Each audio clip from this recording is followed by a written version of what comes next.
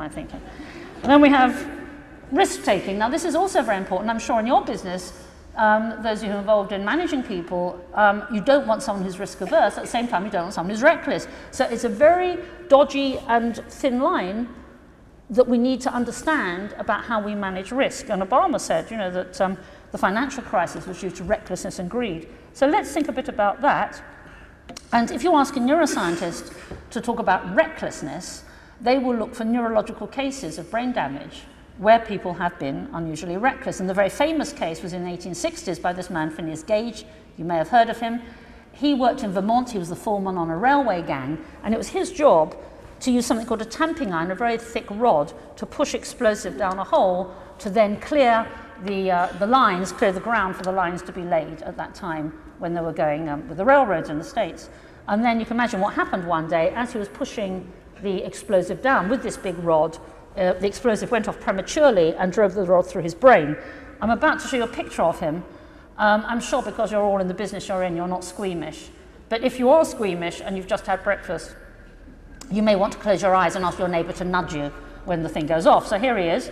And you can see the damage was very severe. And the reason I'm telling you the story and why it's remarkable was you might have thought that he died or suffered such terrible damage that he was some kind of vegetable.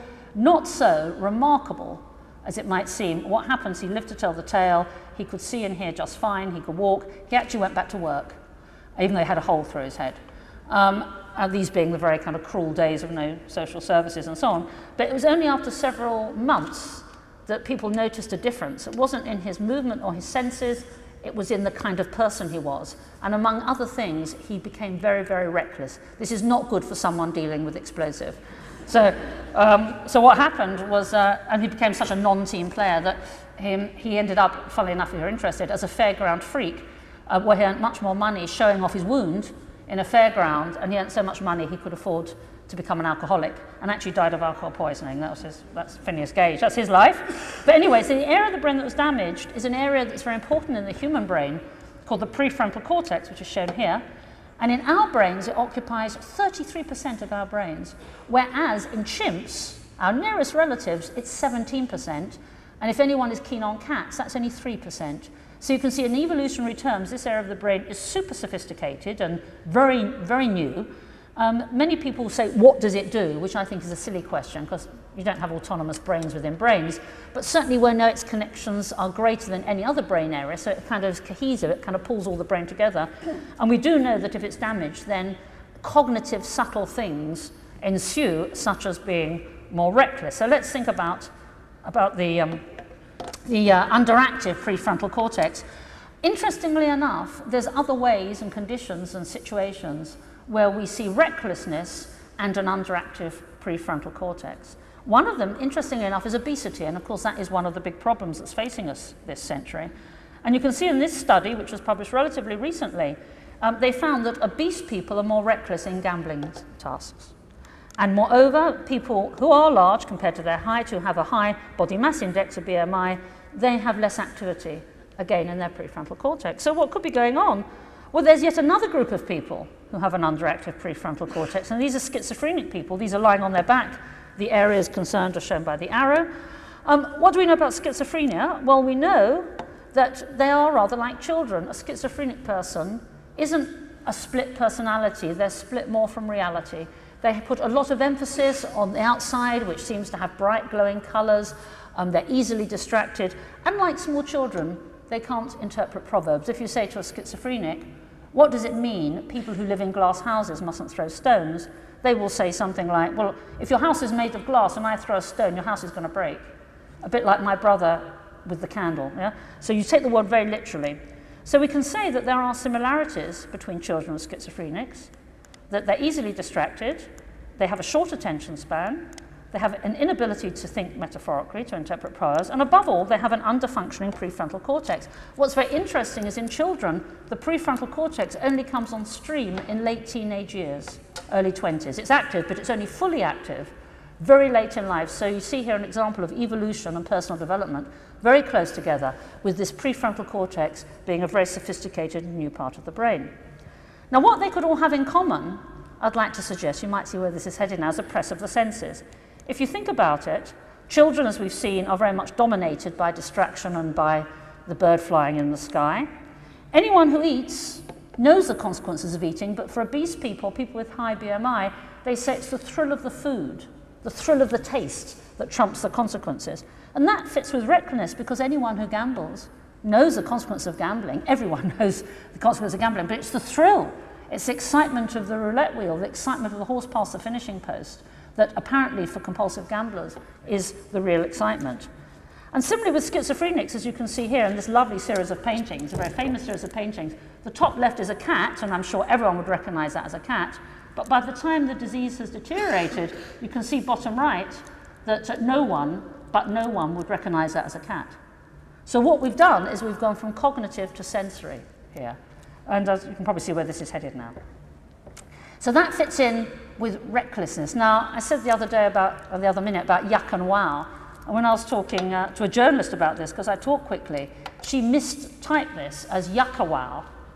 Yeah?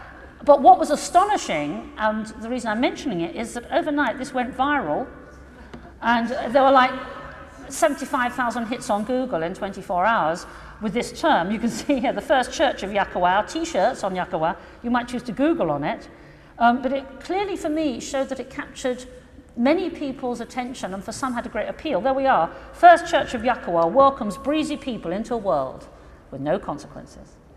Okay, and I think that when you play a computer game, it's a very dangerous lesson to learn that actions don't have consequences. And you're just living in the moment. So let's think about it. When you're playing a computer game, you're excited, highly aroused. Many people, especially for World of Warcraft, become addicted.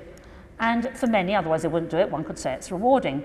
Now, in brain terms, we know there is a common chemical pathway. It's not the chemical for arousal or the chemical for addiction, but there is a very important chemical that has a very fountain-like distribution in the brain that is related very closely to all these things, and that's a chemical you may have heard of called dopamine.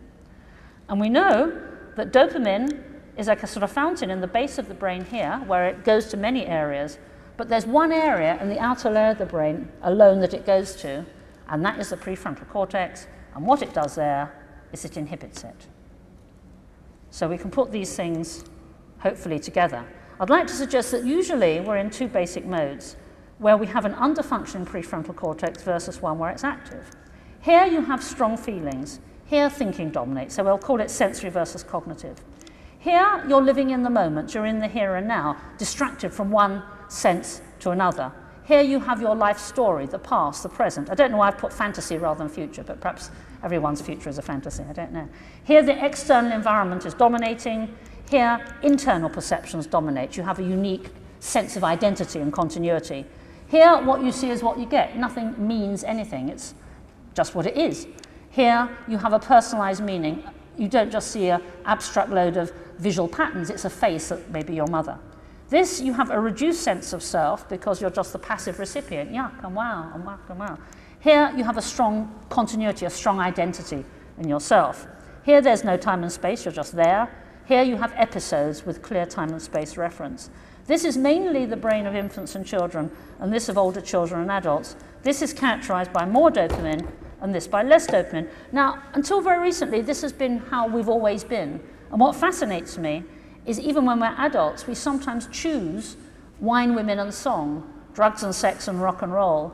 And all those things have one thing in common, which is letting yourself go, blowing your mind, losing your mind. The very word ecstasy in Greek is to stand outside of yourself. And human beings have always done this.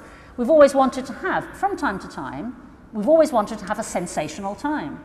If I said to you, let's go out now, let's all go out and have a cognitive time, I don't think anyone would come with me here.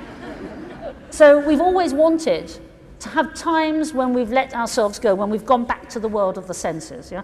There's nothing wrong with that, but what I fear is that the new world is going to skew this erstwhile healthy balance, if you like, and that when you have an environment that encourages all the things on the left, we will not develop the things on the right. And that's my concern for the young brain. Briefly onto the adult brain. There's two technologies that are coming up. Don't know if anyone here is dealing with nanotechnology, the science of the very small, which is engineering. For those of you without brilliant vision on the back here, we have one guy saying, excuse me, where's the nanotechnology department? And here on the right, we have the typical scientist saying you just trod on it. By the way, ladies, look how scientists are portrayed. Someone was talking about this. They're always ugly middle-aged men in kind of suits and ties, with bald usually. Anyway, so that's nanotechnology. Now, what briefly can we say about this? Well, of course, it's a bit like explaining plastics to someone in the Middle Ages. There's going to be so much change in terms of the material world, and I can't comment on that. I'm not a material scientist.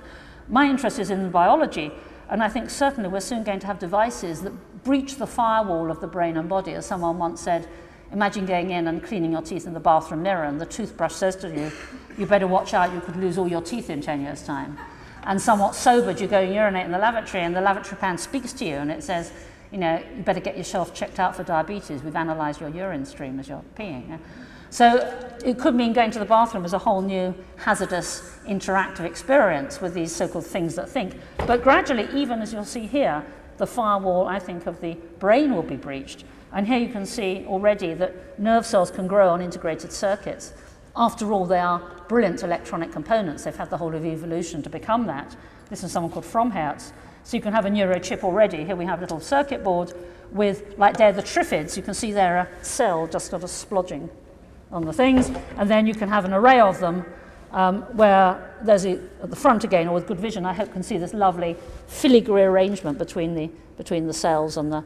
So this is a neurochip. You'll have hybrid biocomputers, and that follows therefore that if you can have brains on chips, could you put chips in the brain? And there's some brilliant work being done at Duke University by this Brazilian guy, Miguel Nicolailes, where what he's done is to actually implant into the brains of paralyzed people, quadriplegic people, a device that can actually pick up and register and store the electrophysiological signature that a patient will have before they want to move. And that is then stored so that when that person generates that particular pattern again, that will actually activate a prosthetic limb. So if you like, he's breaching the firewall of mind over matter, of thought even, which was never regarded ever as the sort of something that a neuroscientist will get a hand on. So we're already seeing how the nanotechnology world is actually blurring the distinction between your body and the outside world. On the one hand, it's good for early warning devices, it's good for people who are paralyzed, but how do you feel about third-party access to your brain and body? It's an interesting thought. Here's one other ramification of that from Ian Pearson, this human-machine convergence, starting off 1.5 million years ago with Homo habilis, our earliest ancestor who used tools, and then we stood up Homo erectus. Neanderthals, as we know, didn't last very long in favor of Homo sapiens, us. All this took, I say, 1.5 million years, but now he says we're dying out. This is people like me, I suppose, Homo sapiens ludditus, who don't like it, in favor of Homo machinus. And that, in a sense, we kind of smile at, but if we do think about trying to enhance ourselves by external means or by nanotechnology, we ought to be very careful. There's this movement called transhumanism, which someone has said, started off as a sort of joke, but someone now has said this could be one of the world's most dangerous ideas because it does suggest that we are not happy with who we are. We want to be supranormal, and guess what? That will go to the technologically advanced countries or people to do that, and that will open up a whole ethical world that I don't think anyone would want to go down. We want to be ourselves, surely, and make the most of what we have, not just to be in some kind of arms race. But that is one of the issues that do face the next generation. The next, and finally, is biotechnology. Wrapping through this, health. As you may know, we're going from 400 to 4,000 drug targets.